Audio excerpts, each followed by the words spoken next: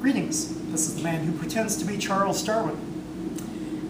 But today I'm here as the author, Stanley Rice, of the book Scientifically Thinking: How to Liberate Your Mind, Solve the World's Problems, and Embrace the Beauty of Science.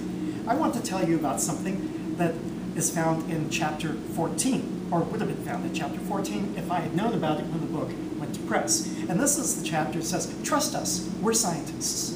Well, should you? Should you trust scientists just because we're scientists?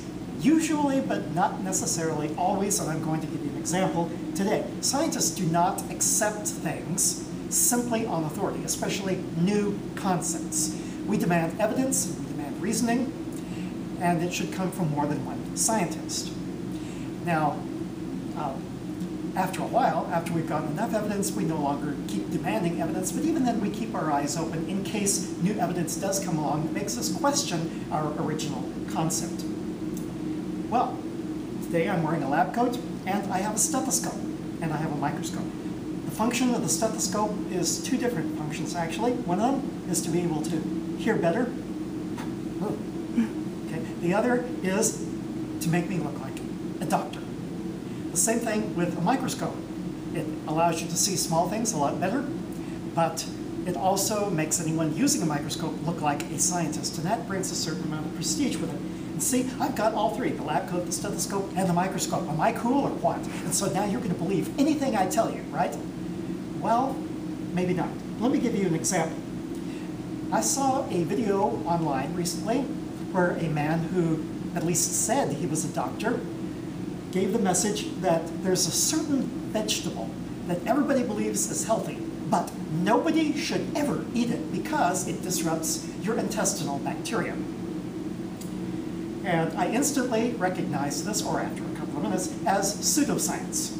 How did I do that? There's 5 ways. I want to share them with you so that you can also be on the lookout for pseudoscience. The first is that he had just enough truth to make it credible. As a matter of fact, the big new thing in medical research today is the study of intestinal bacteria. Quite simply, for you to be healthy, they have to be happy.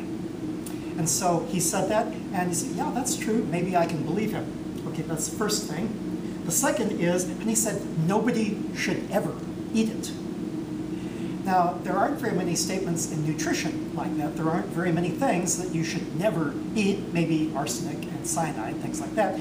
But for instance, even diabetics can eat a little bit of ice cream. It's just not very much. So when somebody says nobody should ever eat this, and people are different, so you can't say nobody should ever eat it. Some people can eat lots of ice cream.